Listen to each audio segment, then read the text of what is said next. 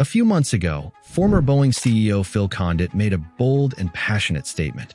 Boeing desperately needs to build a new airplane, and it needs to start right now. His message wasn't exactly revolutionary. Boeing has long had a noticeable gap in its commercial aircraft lineup, one that demands attention. But Condit's reasoning for the urgency of the situation brings a unique perspective that's rooted in years of experience.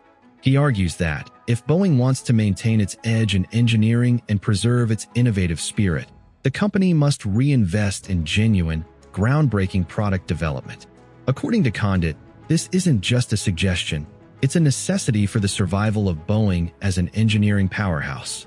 Now, on the surface, Condit's call for action sounds reasonable, especially considering the current state of Boeing's engineering department.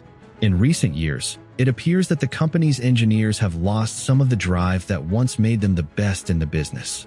However, rushing into a new plane project like the proposed 797 could carry serious risks.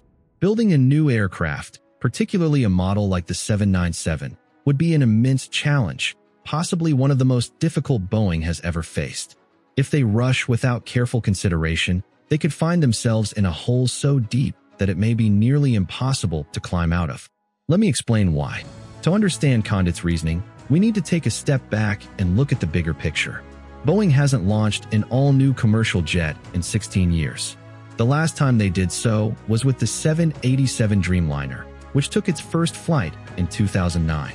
Since then, Boeing has been focused on tweaking and updating its existing aircraft lineup, producing variations like the 737 MAX and the 737X based on older designs. While this strategy has been cost-effective, saving billions in research and development, it's come with a significant downside. The company has been taking fewer risks when it comes to pure innovation. And now, that risk is starting to catch up with them. There was once a time when Boeing was the place to be for ambitious engineers who dreamed of leaving a legacy in aerospace. However, with companies like SpaceX and Blue Origin making waves with their revolutionary technologies, Boeing is finding it increasingly difficult to attract and retain top engineering talent. If Boeing hopes to regain its position as an innovation leader, it needs to launch a bold new project, a project that could spark the kind of enthusiasm and creativity that the company once had in spades. Designing a new aircraft like the 797 could be the catalyst for this.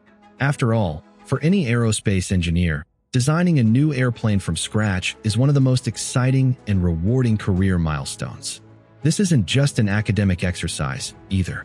Boeing's lineup currently has a glaring gap in the mid-market segment. Since the company discontinued the 757 in 2004, there hasn't been a true replacement to compete with the likes of Airbus's A321XLR. By developing the 797, Boeing could fill this void, meeting the demands of the market while simultaneously keeping its engineers sharp and engaged in real innovation. But here's the rub. Designing a new aircraft is never as simple as it sounds. Take the 787 as an example. Despite its eventual success, the 787 program was plagued by delays, cost overruns, and technical issues. And the 797 would be no different. It could present even more formidable challenges, especially since Boeing plans to incorporate cutting-edge technologies, such as a novel, truss-based wing design. The truss-based wing is a radical new approach that promises a 10% improvement in fuel efficiency. It's sleek, long, and slender, but it's also unproven at this scale. Boeing intends to build 2 full-scale demonstrators to test the technology, and while they haven't fully committed to using the design yet, the company's billion-dollar budget allocation for this project suggests they're serious about trying. The ambition behind this is exactly what Condit has been advocating for, a bold leap forward in engineering innovation. But implementing this technology won't be easy. Let's talk about the major hurdles Boeing will face with the truss-based wing. First, there's the issue of range. The ultra-slim wing design reduces drag and makes the plane more fuel efficient, but it also comes with an inherent downside: smaller fuel tanks. While the longer wings will give the plane more surface area, there's a catch. They'll likely need to fold at airport gates to meet space constraints. The problem? That part of the wing may not be able to carry fuel. With airlines increasingly demanding longer range from their single-aisle jets, like the 737 and A320, Boeing's new wing design could struggle to meet those needs. Sure, they could add a fuel tank under the fuselage, but that reduces cargo capacity, an essential source of revenue for airlines. The second challenge is speed. In aviation, the speed of an aircraft is often linked to the sweep of its wings. A plane with highly swept wings, like the 747, can fly faster than others. However, the truss-based wing design must sacrifice some of that sweep to avoid aerodynamic instability. Early tests show that the new wing is most stable at Mach 7, 10 to 20% slower than other Boeing jets. This could limit the number of flights an aircraft could make in a given time period, resulting in a loss of potential revenue for airlines. Passengers might also notice a slower ride, which could impact the overall experience. Boeing is working to mitigate this by partnering with NASA to increase the top speed to Mach 8, but that comes with a trade-off. Efficiency would drop significantly, reducing the fuel savings. The third issue is scalability. The truss-based wing doesn't scale as easily as traditional designs.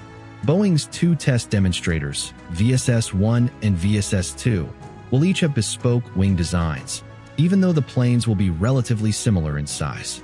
Typically, aircraft manufacturers like Boeing and Airbus prefer using the same wing design across an entire aircraft family because it simplifies production and reduces costs. But with this new wing design, Boeing will likely face significant inefficiencies, making it harder to produce the 797 as cost-effectively as other competitors, like the Airbus A321XLR, which uses a more traditional wing design. Now, before I go any further, let's pause and play devil's advocate for a moment.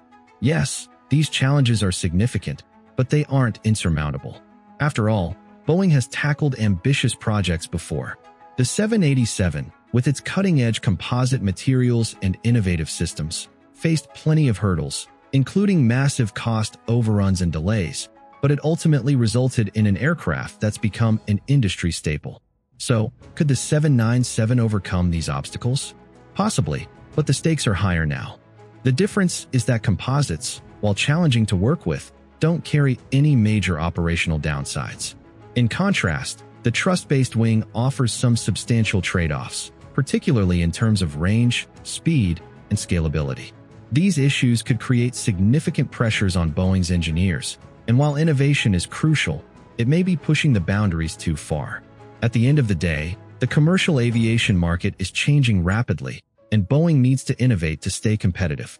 But is rushing into a complex new project like the 797 the right move, given Boeing's current struggles with engineering and development? The company's management seems to think not. Instead, they've pushed back the 797's timeline, focusing on the 737 MAX and 737X in the short term. This gives Boeing more time to refine the technology, but it also gives competitors a head start. Boeing is caught in a difficult position. It needs to innovate to stay competitive, but it also has to avoid biting off more than it can chew. The company's future rests on the decisions made in the coming years, and the 797 could be a make-or-break moment for the aviation giant. What do you think? Should Boeing push ahead with the 797 now, or should it play it safe and wait? Let me know your thoughts in the comments below. If you enjoy the content and want to support the channel, be sure to leave a like and subscribe for more insights. Until next time, keep looking up